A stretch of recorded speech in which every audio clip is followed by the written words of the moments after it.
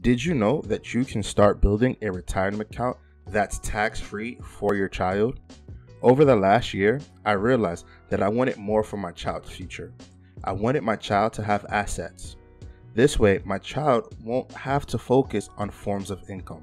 So I did some research and found out that the ENL Finance platform offers a custodial account in which I would be able to start investing for my child, and when she reaches adulthood, which is the age of 18, these assets would be passed down to her and she will be able to manage the portfolio on her own.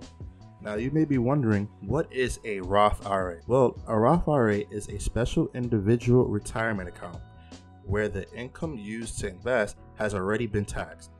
An example of this could include income from a job or anything that the government has already taken its taxes from. So because of this, investing into this portfolio is not subjugated to capital gain tax or any other tax that comes from investing. Some things to know about a Roth IRA is that there is a yearly contribution limit.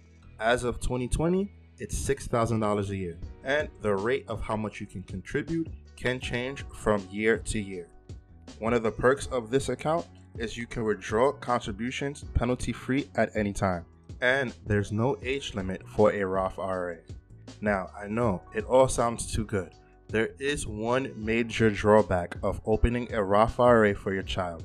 Having these assets and this account could affect your child when applying for financial aid. They would have to report how much they have in this account. Another major drawback is that the contribution limit applies to any type of IRA, which means you can't open multiple IRA accounts under your child's name. I learned that financial education and building assets will greatly benefit my child's future and provide more opportunities. This way, I can continue to educate myself and pass this knowledge down to my children. So I will continue to invest and grow this portfolio because the best investment is time.